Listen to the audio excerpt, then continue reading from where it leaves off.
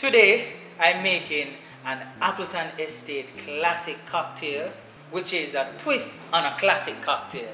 And this drink is the Estate Daiquiri. Notice I didn't just say Daiquiri, right? The Estate Daiquiri, lovely cocktail. I'm going to teach you about the drink today and show you the ingredients. But if you're interested in drink related content, please subscribe. And if you already subscribed, just hit the notification bell so you're one of the first persons who receive the video whenever I post any. So, soon come.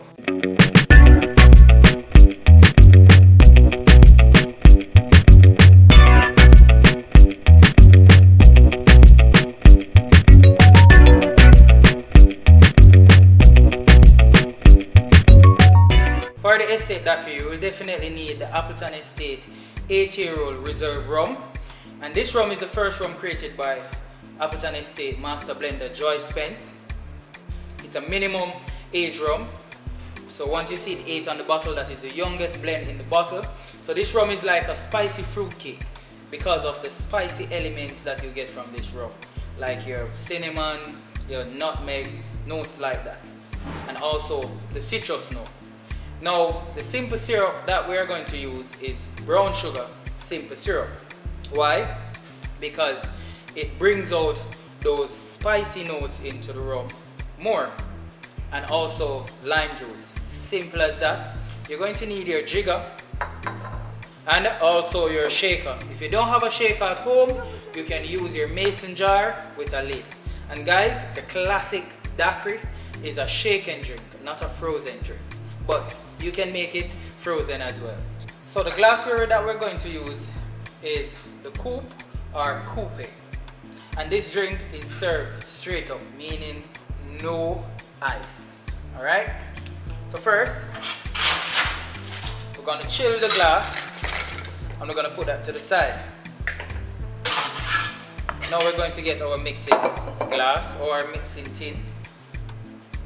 So I'm going to add the cheapest ingredient first, which is the lime juice. So I'm going with 1/4 ounce of lime juice.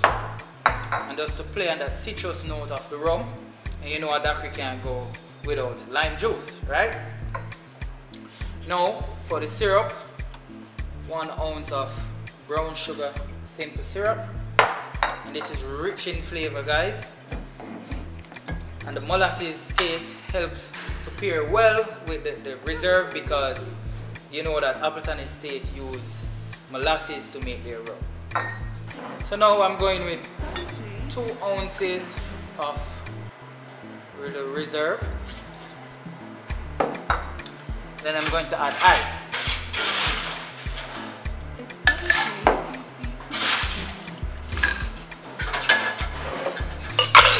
And let's shake. So the glass that is chilling, we're going to dispose this ice.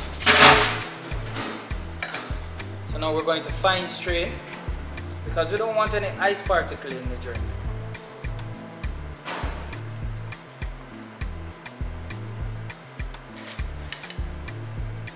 For the garnish, you can use lime wheel or a lime wedge, but I'm going to use an orange peel, and I'm just going to zest it over the glass like so.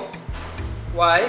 Because I'm just playing on the Estate citrus note, and I'm just gonna garnish like that.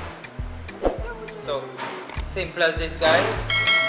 This is really simple and really complex at the same time. The Estate Daiquiri. Alright guys, so one thing I really love about this drink, it is easy to make but easy to mess up as well. So you have to ensure this drink is well balanced. Alright, so if you have any questions, please ask in the comment section. And guys, please subscribe if you haven't subscribed, and share this channel with a friend. And don't forget, make your suggestions in the comment section. So big up on yourself. Before you go, make sure you give me a thumbs up. So next week Friday.